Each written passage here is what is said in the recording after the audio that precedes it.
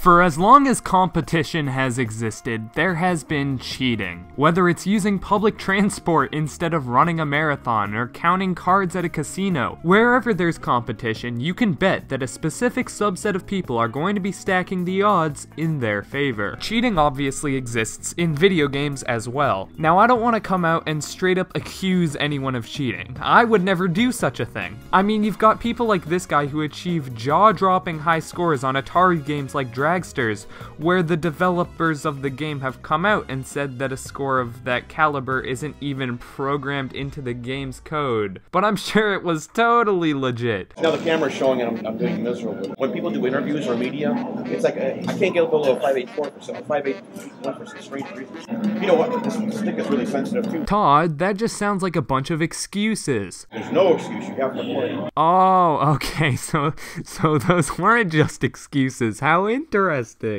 Oh, and remember that one scene in Star Wars where Boba Fett could teleport around the battlefield and instantly lock onto anyone's head and see everyone through walls? Look, here he goes now. Classic Boba Fett shooting people through solid objects. Okay, so it's clear that cheating can be a very malicious act and can straight up ruin the game for anyone with the unfortune of being placed in a lobby with one of these scum. This is why I play video games. However, I truly believe that if you took all different forms of cheating and just shoved them into a blender, you'd get a net positive. I know it sounds weird because I just explained how cheating is a bad thing, but I do think there's a lot of good cheating in the world and we just don't really think of it. Anytime you play a game with a younger sibling and let them win, or had a sneaking suspicion that your dad was holding back an Uno hand that would make you regret being born, technically someone in that scenario is getting an unfair advantage by a subversion of the rules, and by definition, you're cheating. This helpful sort of cheating extends over into video games too. You ever play a computer in chess? Well, theoretically, you should have lost. It's statistically impossible to beat computers in chess nowadays. Even the highest grandmasters get absolutely swept by these machines. However, not to brag or anything, but I beat level 7 on Chessmaster for Game Boy. Was I some secret chess prodigy whiz kid? No, I was actually kind of an idiot. The computer actively handicapped itself, however, intentionally letting me win. The game was rigged and the computer was cheating in favor of the player the entire time. However, chess is an obvious example. It's just you versus an AI opponent, so it's easy to see how and where the cheating occurs. What about a single player game that doesn't feature an AI opponent? Let's jump into the genre of 2D platformers. 2D platformers are an interesting case study for me, just because of the pure variety of games that fall under this label. You got your kiddie games like Kirby, and then your whatever this is. You have these beautiful games like Celeste that discuss topics that I'm sure hit really close to home for a lot of people, like what it's like to have a panic attack or how social anxiety can hold you back from making new friends. And then you got Donkey Kong Country. Now, both of these games are hard as hell. They are not for the faint of heart and contain seriously difficult segments that will challenge even the most hardcore gaming veteran. But one of them is a serious commentary about depression and the other is all about losing your banana stash. Okay, maybe Donkey Kong is also about depression. Then you got your goofy games, like this one called Shovel Knight. You play as a knight with a shovel and you kill things by jumping on them with a shovel. Even this game that constantly bombards you with shovel-based puns has an underlying somber tone, as you get to play in these interactive dream sequences where you're simply tasked with save her, but Shovel Knight always wakes up right before he's reunited with Shield Knight, his love and motivation throughout the entire story. In contrast, this is a game where you jump to the beat of Eye of the Tiger, played by a mariachi band featuring the kazoo.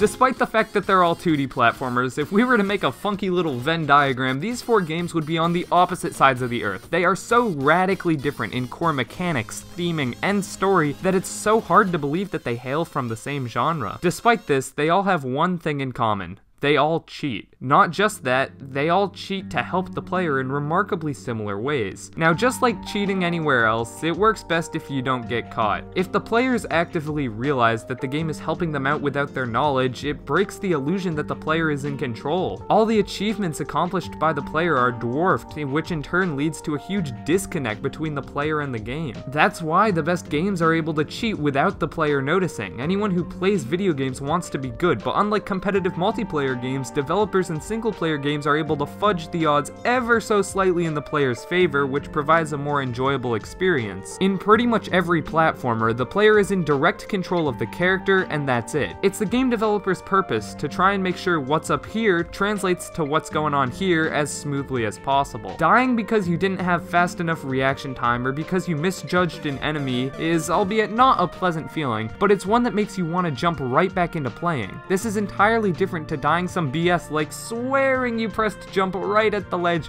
but apparently you didn't, so you end up doing this sick little thing called homicide, killing not just this purple cube, but also your will to play the game. Now, what is this purple cube? Well, this is my game. It doesn't have a title, any real levels, good graphics, good music, enemies, coins, a score counter, or even death. So you might be thinking, what even is this? How did I spend 10 hours learning and writing code and come out with this? Well, I spent pretty much all of my time focusing on the player's movement, and while it's definitely nowhere near 100% complete, I'd say it feels pretty smooth as of right now. When I was starting this project, I only really had 4 sections of player movement: walk left, walk right, jump, and gravity. You would think that's all you need, right? I mean, all the player does in these games is move and jump, so why would the developers bother to add in extra stuff? Well, as you might have guessed, just including these basic principles makes the game feel as rough as sandpaper. Why? Well, here are just some of the ways that developers cheat for you in 2D platformers. Any 2D platformer worth its salt will have a feature implemented known as coyote time. Whenever you run off a ledge, there are a few frames of leeway where the game will still accept a jump input, even though the player technically shouldn't be allowed to jump because they're already off the edge. These few frames where you're technically not on solid ground but are still allowed to jump are named after, well, you know.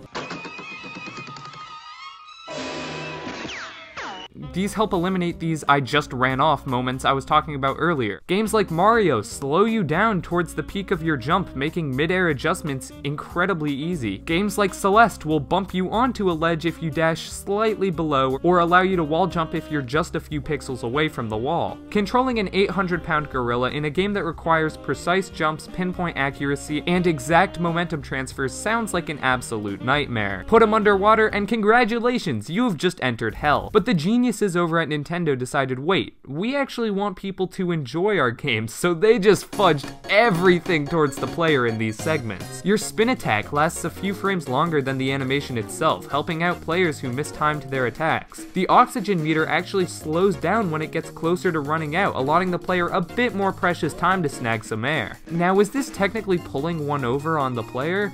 Yeah, but it helps the game be fun. They even cheat not just physically within the game, but game developers, specifically Nintendo, are able to trick your mind and predict what the player is going to do in certain instances. For Donkey Kong Country, they even got the game's composer, the legend David Wise, to write one of the most calming pieces of music I've ever heard for the water levels.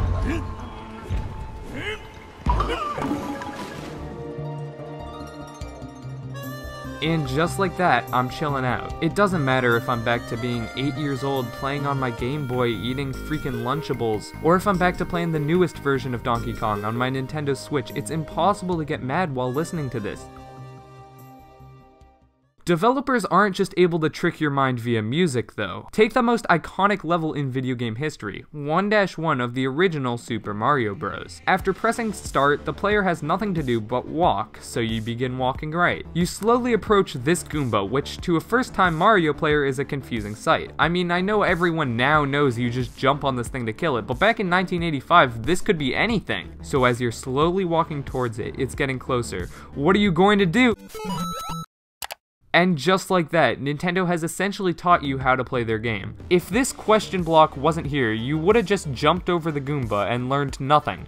But not only did you discover how to defeat nearly every single enemy in the game, but killing 3 birds with 1 stone, Nintendo just also taught you how to activate question mark blocks and introduced coins. All from one singular button press. No reading the instruction manual, annoying tutorials, or pop-up text boxes. This is how you make an accessible video game, and it's why Mario is by far and away the best-selling video game franchise of all time. Hopefully it's clear that companies like Nintendo are constantly helping out the player and essentially cheating for them. I'd like to give one final example of video game design here, and it's from my untitled game I mentioned earlier. However, I lied. It does have a title. The game is called Recoil. With that out of the way, let me demonstrate how a player may go about playing through the opening of Recoil. After learning how to jump in a harmless environment, the player is given a challenge: jumping over a pit. Hey, I didn't say the challenge was hard. Well, now you find yourself here. Instinctively, the player tries to jump over the gap, but they fail. After they fall, however, they find themselves able to pick up this alluring floating gun. After running over it, two things are now apparent. They have a gun that they are able to aim with the mouse, and there's some sort of meter now visible to the top left. Unfortunately, this gun isn't helping the player get up to the ledge, so the player acts on their only remaining option: shooting this suspicious looking crate. Well, after shooting this crate, it clearly has nothing. But wait a sec, why am I now over here? On top of that, this meter, which seems to be some sort of ammo bar, is quickly regenerating. After maybe messing around with the gun a bit more, I would hope that most players are able to put the pieces together. The name of the game, the kickback effect of the gun, this constantly regenerating meter. This game isn't your typical run and gun platformer, but rather your stunted purple box has to use the recoil of the gun to reach new heights and cover terrain, and just like that,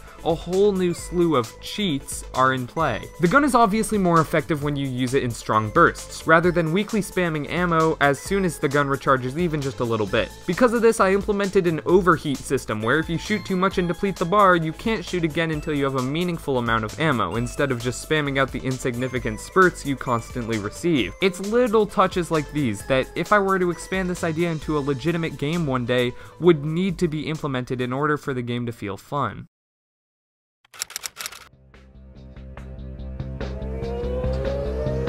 Games are meant to be fun, which is not always fair. Video games are entirely run by computers, and computers are unforgiving. Video games are played by humans, and humans are not perfect. Whether it's missing the jump button by 1/60th of a second, or barely hitting a few pixels of a block instead of entirely clearing it, humans make mistakes, plenty of them. We make enough of these small, little, insignificant mistakes that if these computers were to punish us for them, these games would not be fun. To counteract this, the human creators of these games essentially destroy the very challenges they have just created in order to empower the player. By giving us these handicaps we didn't even know we had, the final experience ends up being more polished, forgiving, and just plain fun. All these little touches that developers put on their games help make these computers feel just a little more human.